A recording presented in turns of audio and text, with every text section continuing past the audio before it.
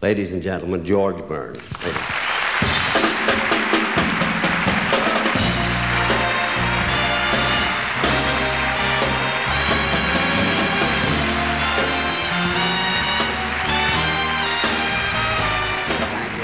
Thank you very much.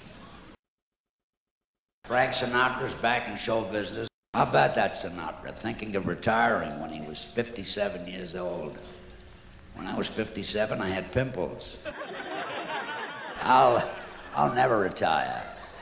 In what other business can a man my age, 78 years old, walk out on the stage, smoke a cigar, tell a few jokes, sing a few songs, and use the same color lipstick that Dolores Del Rio uses?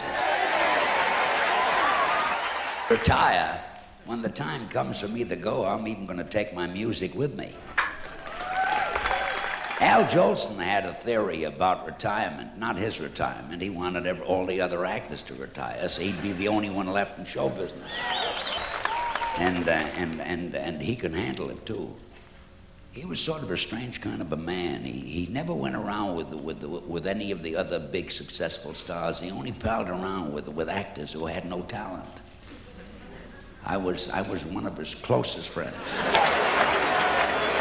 That singing style of his, he found that by accident.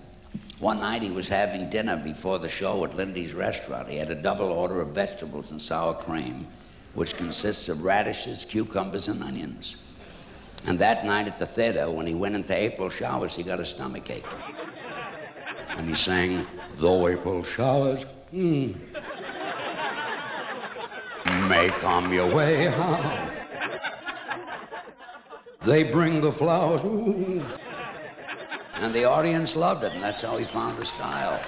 And that was just from the radishes and cucumbers.